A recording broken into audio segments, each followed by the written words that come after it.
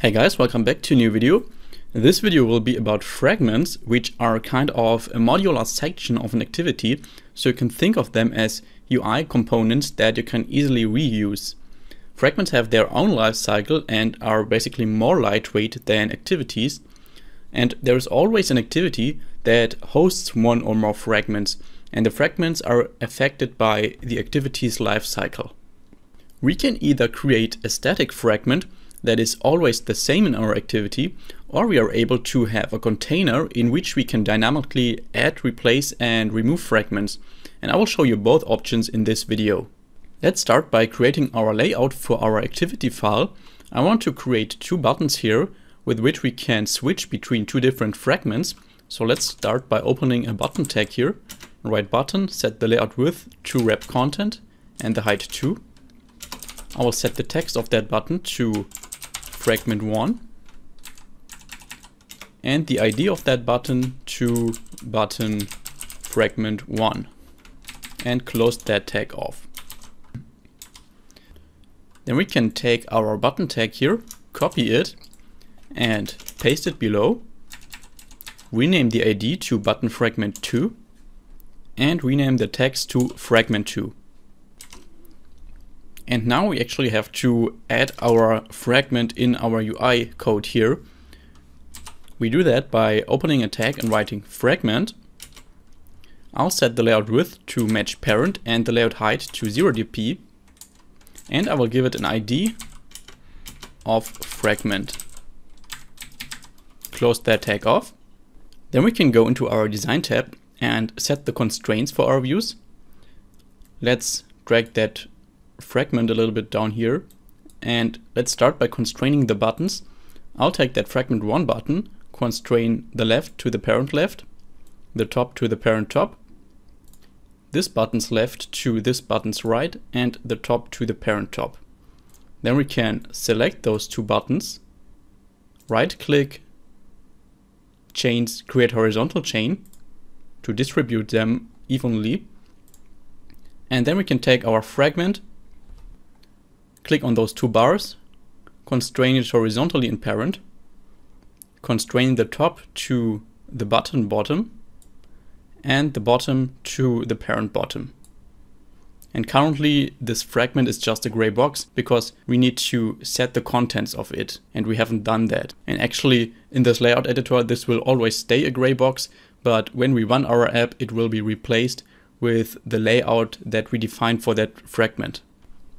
The next step is to actually create our fragment, and such as for activities, each fragment needs its own class and its own layout file. So make sure to go into your Java folder, open your COM package, and in the package where your main activity is located, right click new fragment below here, and I want to create a blank fragment, so click on that. Then we can choose a name for our fragment. In my case, this will just be first fragment, because I want to create two fragments in this tutorial and switch between them. The layout name is fragment first, so that's fine. Make sure to select that checkbox here to create that layout file automatically, but also make sure to uncheck those two checkboxes, which are used to implement some more code into our fragment classes that we don't need here. If you have done that, click on Finish and Android Studio will automatically create that fragment class and also our fragmentFirst.xml file. Let's go into the text tab in our fragmentFirst.xml file. Remove that text view here and also replace that frame layout with a constraint layout. And then we can add a text view again that just says that we are currently in our first fragment. Let's set the layout width to wrap content and the height 2. I will set the ID to TV fragment first. And I will set the text of it to, let's say first fragment. And let's change the ID to first fragment 2, TV first fragment. And let's actually increase the text size a little bit to 30 sp and close that tag off. Then go into the design tab, take that text view and constrain it horizontally in parent and vertically in parent. And what a fragment will do now is it will take this layout file here, our fragment first.xml, and set its content to this fragment box here we defined in our main activity XML file. So we don't need to create a whole new activity to show a new layout. Instead, we have a section in our activity, which is this gray box, that we can easily replace with different layouts. And that is much more efficient than creating a whole new activity for each layout we have. Let's actually take a look in that first fragment.kt file here, which is our fragment class for that first fragment. Fragment classes also have tons of functions that you can override, just as activities have.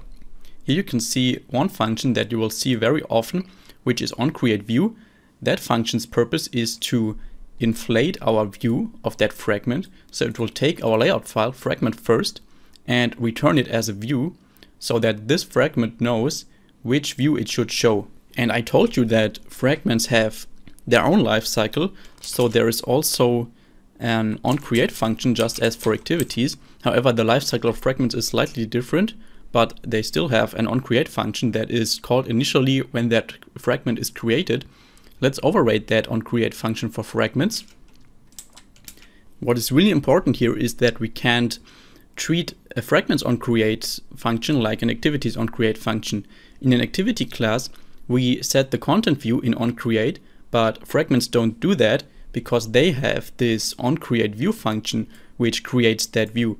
And this onCreateView function is called after onCreate. So we cannot access the views of a fragment inside of the onCreate function like we could do it for activities. So we couldn't do TV first fragment here, which is our text view in our fragment layout. Well, we can write this, but it will crash because this view is not created yet. So in fragments, the view is actually created after onCreate is called. And if you want to access the fragments views, then you need to override onViewCreated. This function is called when all the views are created. And here you are fine to access TV first fragment and set its text, for example, to hello. But in this example, I will remove that function again. And actually, we can also remove this function onCreateView because I explained that this function's purpose is to inflate our layout. And we always need that in a fragment class, but there is a much shorter way to do that. So to actually accomplish that same behavior, much shorter, we want to copy that ID of our fragment first XML file, remove that onCreateView function, and then we can pass that ID in the constructor of the fragment class. So right here, and that will have the exact same behavior and makes our fragment class much shorter. Let's actually now create a second fragment. We can do that very easily by clicking on our first fragment class, pressing Ctrl+C to copy it and Ctrl+V to paste it again. And I will name this one second fragment. Press enter here and it will create the exact same class for our second fragment. Of course, we need to do the same for our layout file. So click on our fragment first XML, Ctrl+C, Ctrl+V, and call it fragment second.xml. Then we can rename our text view in our fragment second XML file to TV second fragment and rename the text view's text to second fragment.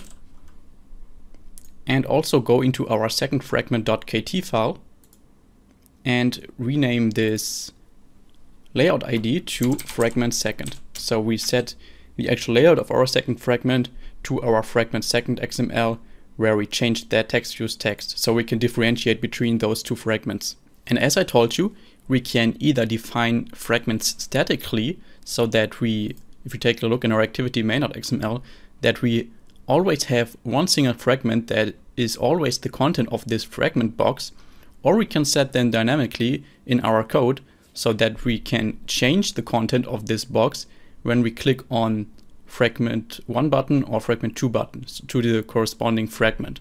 Let's start by setting this fragment box's content to our first fragment so that it always shows our first fragment and we cannot change it. To do that, we need to go into our text tab in our activity main.xml file, scroll down to our fragment tag here, and here we need to attach a name property with the name of our fragment that we want to set into that fragment tag. So write name here, and you can see Android Studio provides us our two fragments that we created, first fragment and second fragment. I want to set it to first fragment initially. And that's actually it. Let's run that app now. And here you can see the gray box disappeared and the content of it was replaced with the layout file of our first fragment. So there's just a text view that says first fragment.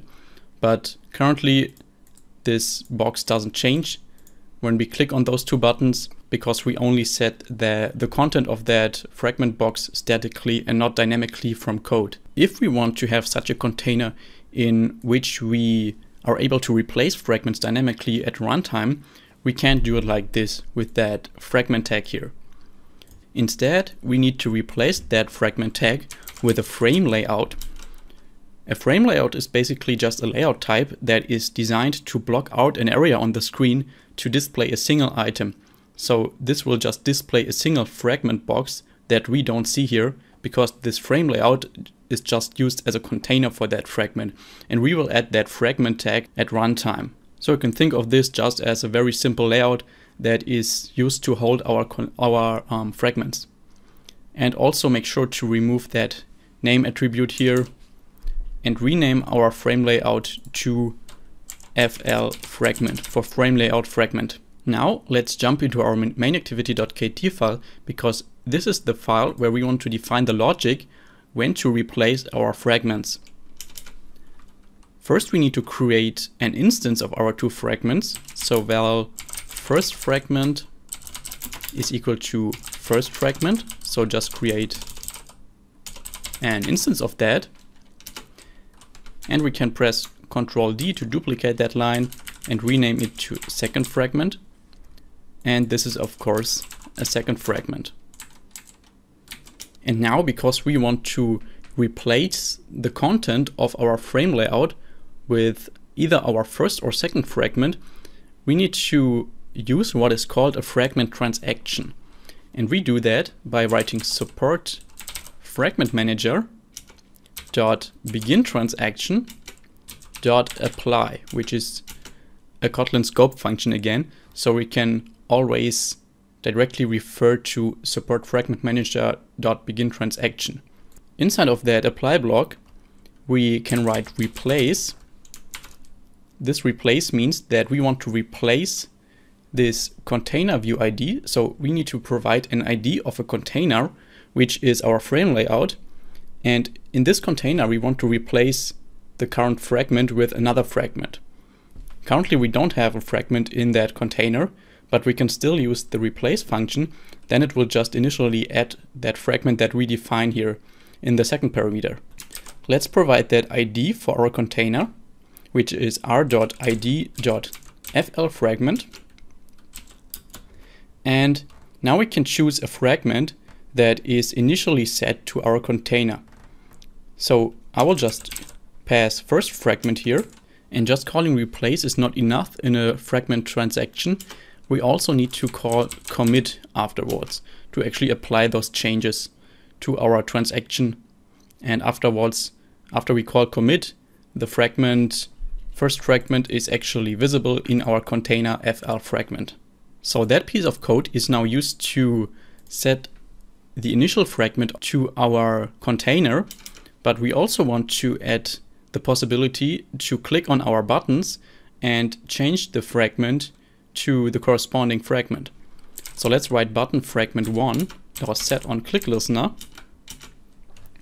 And here we can actually copy that piece of code and paste it. And it's actually the exact same, because when we click on that button fragment 1 here, we want to have exactly that behavior, that we want to replace the current fragment with first fragment. If we copy that whole block here, paste it below, change that to button fragment 2, then if we want to click on that fragment button 2, then we want to replace that current fragment, of course not with our first fragment, but with our second fragment.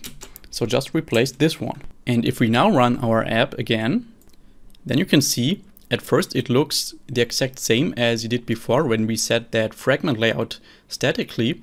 But if we now click on fragment 2 on that button, then our layout gets replaced with the layout of our second fragment.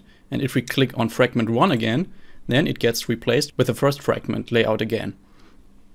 But what is important now that you should know is when we click on that back arrow here, then our activity will close, because those fragments currently don't have their own stack. So whenever we replace such a fragment here, then we don't push that fragment on top of the fragment or activity stack, so we can navigate back with the back arrow to the fragments we navigated to previously.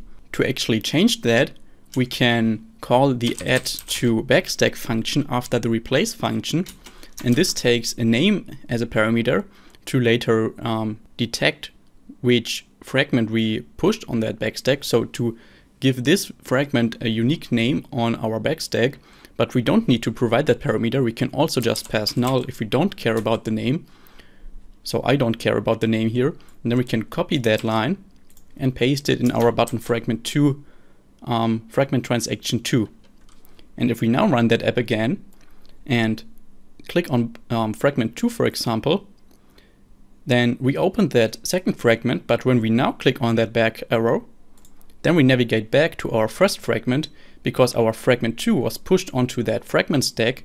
And when we click on that back arrow, the top item of that stack is popped, and the now current fragment of our container is the fragment that is now on the top of that stack. So if we would now click on back, then our app would close because that stack is empty. And that's it, what I wanted to show you in this video. I hope this was helpful for you. If so, please leave a like and comment below. Also, if there is anything you didn't understand, then don't mind asking your questions in the comments. Have a good day. See you in the next video. Bye bye.